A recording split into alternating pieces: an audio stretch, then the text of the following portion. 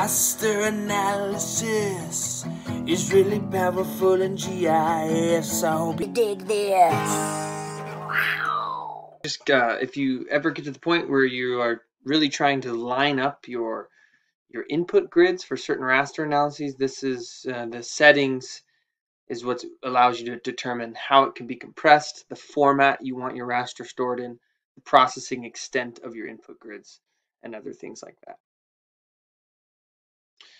And another really smart trick is to change the default working directory. So this will automatically kick all your outputs to a certain folder or geodatabase.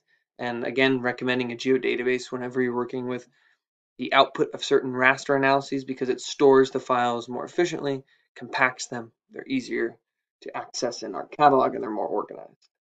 So in your environment settings, you can change this, your workspace, your default workspace. And every time you start a session and you're working on different analyses, it's really smart to do that.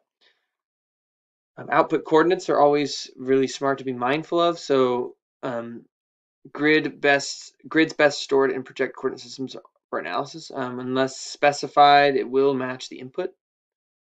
And outputs can be resampled or reprojected if needed using environments. One thing that's important to note is that projecting may degrade the accuracy of the data.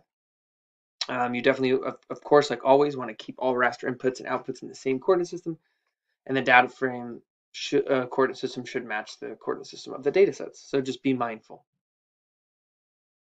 And processing extent, like I just mentioned earlier, when you're in your environment settings, is really important because the extent, the processing extent can vary for different grids. And so you want to make sure that you're aligning the processing extent so that you're not cutting off data, you're not misaligning cells, and also you're not wasting storage or processing time by having an extent that's way larger than you need it to be. Because what if you have all these values, right? And then your extent goes way beyond those values and there's all this no data.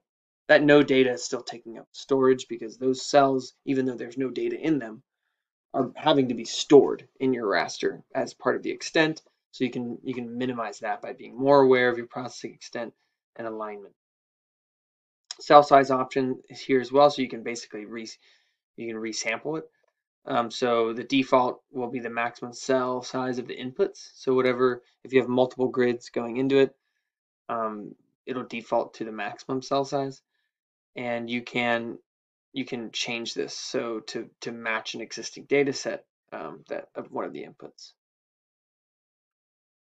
And analysis mask is really helpful too, because if you, for instance, want to mask a certain grid based on the outline or the border of another grid, you can specify that in your environment settings.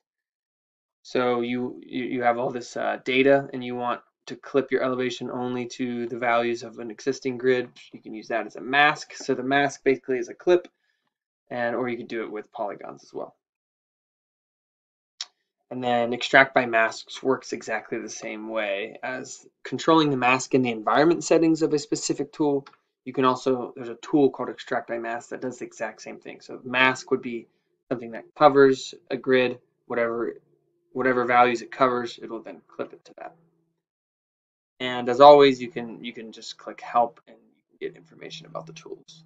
So you can learn more what the typical inputs is, what the typical outputs are, how it works. That's basically all I have for you for rasters. Thank you for listening. I hope that it wasn't too boring, and I really think you're going to enjoy the lab for this week.